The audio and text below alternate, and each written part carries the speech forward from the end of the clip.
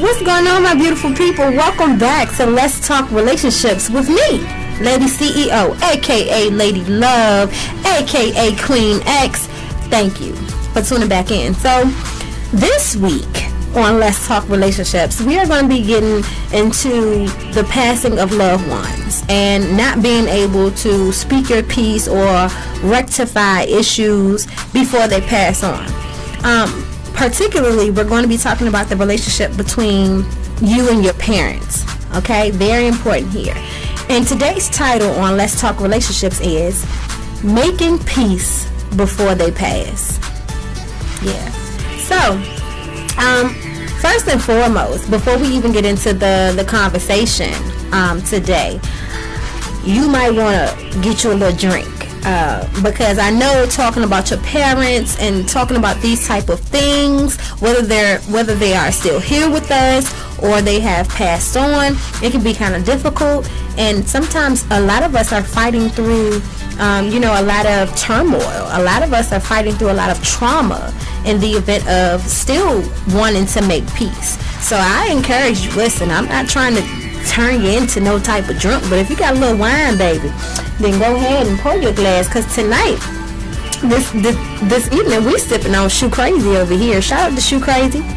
I love this brand. Okay, it's Sweet Bella. It doesn't have all those other type of chemicals in it. It is locally owned here in Richmond, Virginia.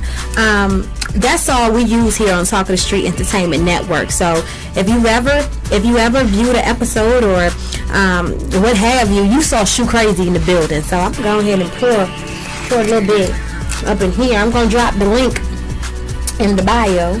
Okay, little Shoe Crazy, baby, little Shoe Crazy. Okay, I encourage you to pour you some too. Okay, because the conversation needs to be had. All right. Now, I'm going to tell you something.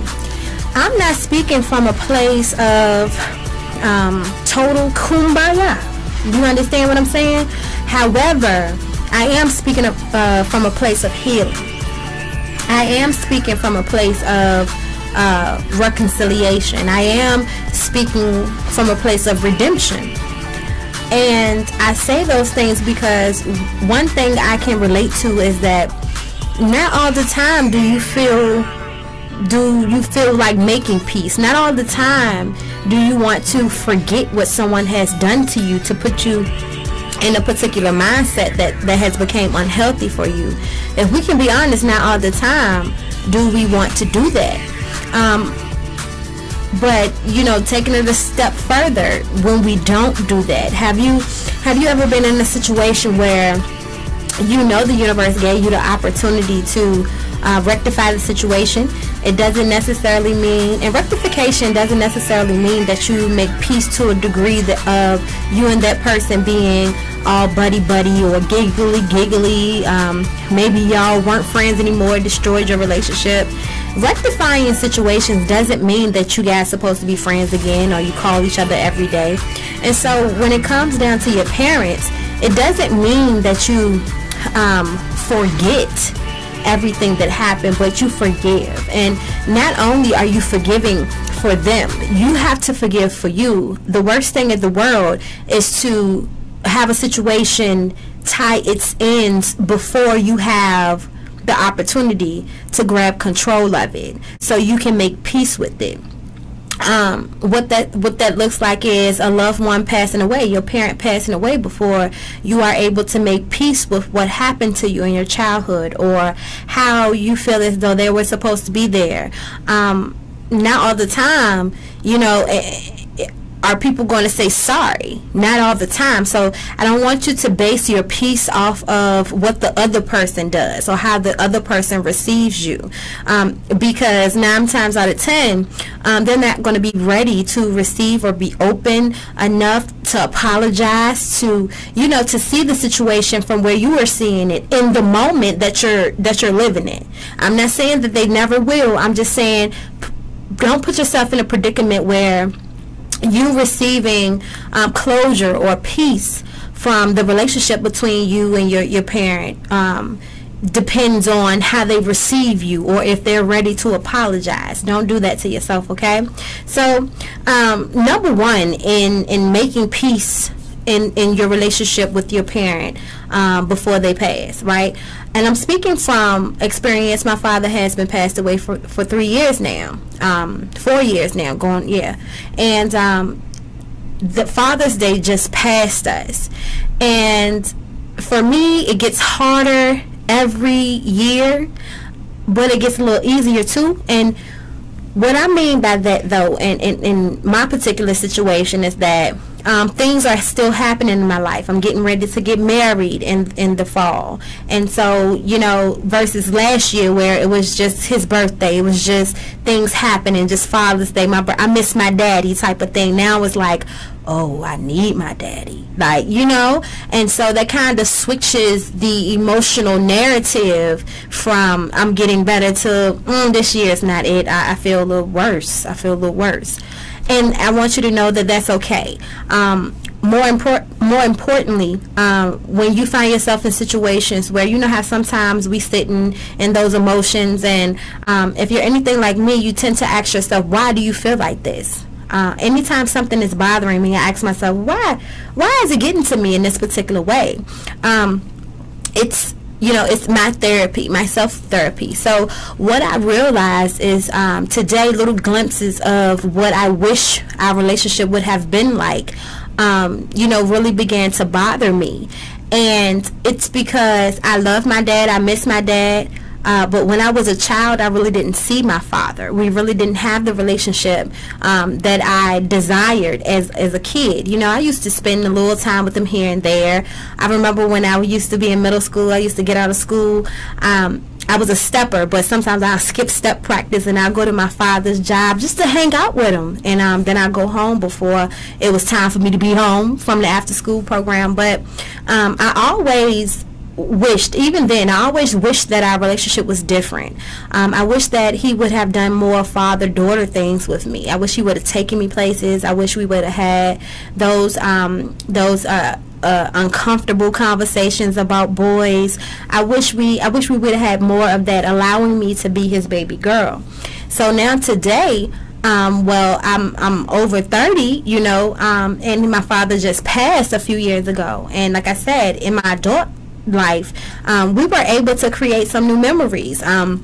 He always had a cookout. My father was a bartender, so it was all peace and fun. The only thing that really got to me, the only thing that really bothered me doing cookouts is that he was my dad. So he would be like, how many drinks you had over there? Don't be drinking no more. And I'm, Dad, like, so I say all of that to say that, you know, he got to bond with my kids. He spent time with my kids. So I say all of that to say that even though I wish things would have been different in the past with me growing up, and I wish my father would have treated me like the daughter father ideal that I seen, you know, and it didn't happen. So today I kind of feel slighted sometimes because I don't have those memories, or it took so long for us to build a relationship, period. But I had to begin to look at the cup as being half full instead of half empty. I had to take on, you know, I had to be grateful enough to understand that, hey, yeah, I wanted it to be that way, you know, but it wasn't. And what is it today? Can I appreciate what it is today, and really sincerely appreciate what the universe had been giving me right then and there? You know, so I just ask you, you know, first acknowledge the fault, acknowledge the pain, even if you can't tell them. You know, I know some of you may have missed the opportunity. I'm so sorry if you didn't find some sort of peace before the passing of your parent. I'm so sorry, but you can still do that. It may be a little difficult right now, it may feel a little strange right now, but you definitely can still do that, because either way, you have to make peace. Okay, you have to make peace in this situation and come to terms, even if it's some things that you're like, you know what, I wish this would have been different in my childhood, or I wish my parent would have been here in my childhood, and they won't. Okay, make peace with that because you're grown now. So be the example that you would have want to see in your children's life, or maybe you know, encourage another brother or another mom to you know, do things that you believe would have been beneficial had your parents done it for you when you were growing up. Okay, but you have to acknowledge the way that you feel so you can understand it and know how to attack it, right? So it won't get the best of you, because we don't want to stay there in that turmoil. We don't want to stay burdened. We don't want to stay in pain. We want peace, right? So that's what we're aiming for, making peace before they pass. Okay, so also I encourage you to take note of how you would have wanted it to be. Nothing more important than manifesting what it is that you actually want. We spend too much time as humans thinking about the things that are going wrong. We ponder too much on what could happen instead of what's happening, and instead of what we want it to be like. And that's a huge part of what I teach during the week on Mondays. If you follow me on Facebook, I do, or Zoom, and you can also find the videos right here, Manifesting Mondays. On Mondays, I teach classes on how to manifest your ultimate desire in your life and careers. And so here today, I want to imply a little bit of that here. When you're manifesting anything in your life, you speak it. You speak it into existence, you visualize it, you work for it, and then you watch it manifest in your life. And so as it pertains to making peace with your parents before they pass, or making peace with them if they're already gone, and you are not satisfied with the way things were in your life, then go ahead and begin to manifest that peace in your soul, in your body. So take note of what you would have wanted it to be like. And here's what you do with it. If you can't put yourself in if you can't put your parent in a position where it gives them the opportunity to at least try to be that for you now, then you have a greater opportunity, which is to pass that knowledge down to your children, or give it to your friends or family that you see who may be lacking in that type of area. But if you can't receive it, then you know the universe is ultimately wants you to be the example of what it is you're asking for, what it is you would have want to see. But listen, the best way that you can make sure that a certain type of energy, a positive energy, is reciprocated in the universe is if you put it out there. And you got to put it out there from a clean heart. You really got to make sure that you mean it. Even it doesn't matter if you still feel hurt or you still feel pain. It matters if you mean that you want restoration. If you mean that you want change. If you mean you want to make peace, then you can fight through any current emotion that you're going through to reach your end and result. Okay, now next, you know, as much as possible, I know this can be kind of hard, so I'm gonna take a little sip. This can be kind of hard to do, but as much as possible, try to find compassion enough, be compassionate enough to understand what they may have been going through, meaning why they weren't able to give you the type of experience you were hoping for as a child. You know, you really have to, sometimes it's not about, sometimes, you know what, a large percentage of the time it's not about you know, what that person should have known better, or what they could have done better. It's a large percent of being compassionate is that person just didn't know. You know, that person, they were going through their own things, and you may be, in today's time, you may be strong enough, strong-willed enough to get past those things that you see, but you don't know what type of mindset they had. You don't know how strong they were. You don't know all the factors that, you know, all the factors that were taken into place when they made a decision or they made a move. And although, you know, after analyzing those things, you're like, you know what, no, that's still an excuse. And you very well could be right. You could be absolutely right about it being no excuse still, but you have to understand that that was them, and that's the choice that they made, and they had to suffer through repercussions. And one of the repercussions is that you feel the way that you feel, whether they know it or not. You feel the way that you feel, and that's one of their repercussions. So, you know, we have to take into consideration, though, I want you to understand that that takes compassion to, you know, lower yourself, bring yourself low enough to have the understanding of what someone else may have been going through. And even if they failed, even if they didn't do you right, even if they projected some type of negative energy, it's always a root cause into why a person does a certain, whatever they do or act however they act. It's always a root cause. And unfortunately, most of those causes begin in traumatic situations. Maybe there was some trauma in their life, and this is the way they learned how to deal with the situation. And when it came down to you, maybe they didn't know, you know, they didn't have enough education or learn enough lesson, or, you know, they didn't have someone that was able to guide them through certain situations in life, and unfortunately that spilled over into you guys' relationship. But what I'm telling you right now is it's important that you take the lead. Okay, so if you're in a position where, you know, because I had to go through this a lot with my mom, I always felt like when I was younger, I felt like I was the grown-up, and I had to like steer my mom into places being so young.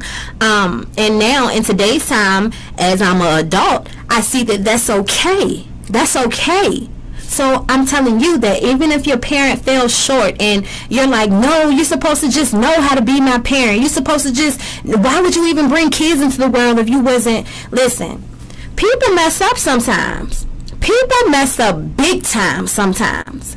And you're not the judge of any of this.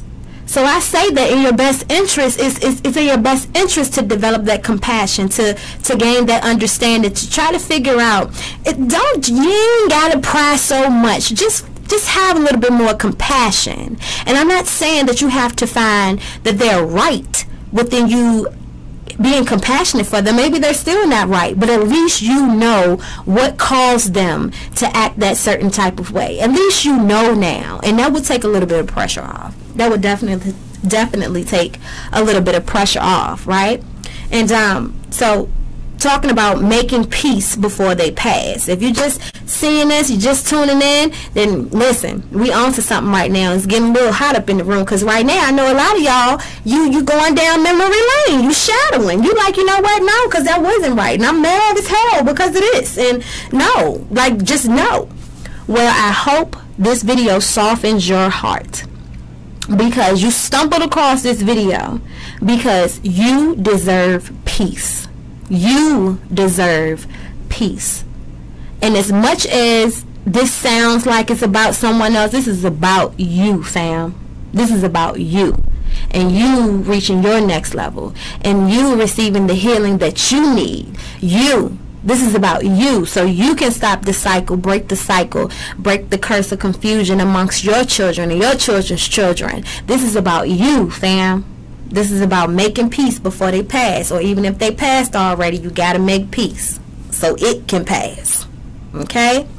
And alright, so next, start from where you are now. You know, we've talked about acknowledging the pain and the fault from the past. We talked about taking notes about how you would have wanted it to be, how you wish the relationship, if it's current, something current, how you wish it would transform now. You could talk about how you wanted it to be back then. Create a list so you can start to see these things. But the most important part is edifying what you want in today's time, because that's what a manifestation is going to take place at. The manifestation cannot take place in the past. Okay, it cannot take place in the past, y'all. Okay, so starting from where you are now, as it concerns moving forward, whether your parent is still here and so you're able to talk to them about certain things. Like I said, do not expect for them to receive everything you're saying. Okay, let's take into consideration that some people don't like to hear where they're wrong at, and that's not where we're coming at. We're coming for ourselves. So you have to have some type of peace already before you start being like, hey, listen, I just wanted to talk about this. This is how this made me feel back then. It may be a little tears coming back and forth. That's because you're releasing, you're birthing a new you, and don't be afraid of that, okay? But definitely you have to start from where you are now. You can't go back and be a kid again, sis. You just can't. He can't pick you up and put you on pick you up and sit you on his shoulders, bro. You can't. He just can't. They just can't. Okay, so we have to go from where we are now. How you want this relationship to be now is so important. So important. No longer look at the glass as being half empty. We have to start looking at it as being half full. Okay, and now this one is for if your loved one has passed already. Your mom or your father has passed already. As I told you, the few days that has went by, I had a birthday. The day after was Father's Day, and in the next 7 days is my father's birthday. Okay, I'm going through it, and I'm getting married in October. So all of these emotions are like very, very new for me, so I can relate. They're new all over again. I'm at a new level in my life, and I'm like, oh, I want my daddy to go to the new level, and he can't, fam. But those are just my feelings. So I'm telling you that it's okay to feel what you feel. It's okay. It is okay. You will never get over losing your parent. You will always feel like a piece of you is missing. Okay? What's most important is making peace with you guys' relationship. That's why we talking relationship here, okay? And if you, like I said, if your loved one is passed, I was trying to find, you know, some different things to get back into the swing of things when it comes down to what my father was interested in. And so my fiance, I was talking to him, and I'm like, you know, I just miss my daddy. I just miss my daddy. He was like, well, you got to find something to honor him. You got to what did y'all used to do? And I told him what I remembered most about my father was that he always cooked out. It was always a grill burning. It was always a grill burning. If you rode past his house, it was always music playing. You know, he started asking me questions because my fiance is just like me. Make sure you tune in to Legacy Internet Radio on Tuesday nights at 8:30 p.m. where we have relationship talk with the Joneses. We talk about couples and relationships and different things like that. But he's amazing, and he's like, well, what kind of food he used to cook? What's the #1 food? And I'm like, fried fish. She's like, okay, well, we're going to do cookouts, okay, on his birthday to honor him. And we're going to do cookouts, and we're going to always have fried fish. And that was, I'm trying not to be emotional right now. But that's exactly what you have to do. You find something about them that you can celebrate. You know, no matter how small it is, no matter how quirky it is, no matter how much they got on your nerves, you're right here in this place right now because you wish it would have been different. You wish something would have been a little bit more different. You wish you could have honored them more. You wish you could have laughed more with them. You wish that you would have had more time. Woo, that's the biggest one. You just wish things were different. But the only thing that you can do is make peace. Make peace with those emotions. Find the joy within those emotions, and make sure you celebrate that. Celebrate what was instead of what wasn't, right? That's what it's all about. So before we go, I want to read you this verse that comes from the Bible in Proverbs 13:22, and I'm going to read you the Amplified version because I think it's important. Okay, it says, Proverbs 13 verse 22 says, a good man leaves behind an inheritance of moral stability and goodness to his children's children, and the wealth of the sinner finds its way eventually into the hands of the righteousness for whom it was laid up upon. Okay, so that's Proverbs 13:22. All right, the gist of that is that inheritance of joy and peace and stability, prosperity and abundance in all its forms has been laid up for you. Okay? And even if your parents didn't put you in a position for you to acknowledge that, for you to work in that, then it's your job to make sure that your children's children or your nieces and nephews or your cousins are able to understand what's happening here, and you're able to project this sense of peace throughout your family and friends. Because now that you know how to make peace with your relationship with your parents, your mother or father before they pass, or you can even take this information and make peace with them right now. Pass this on to somebody else. Okay? So This has been Let's Talk Relationships with Lady CEO. Make sure for my couples that are looking at me right now, make sure you tune in to Legacy Internet Radio, where we do some couple counseling. Love counseling with the Joneses, y'all. You already know I'm Lady CEO. I'll talk to you next time. Keep your relationships healthy.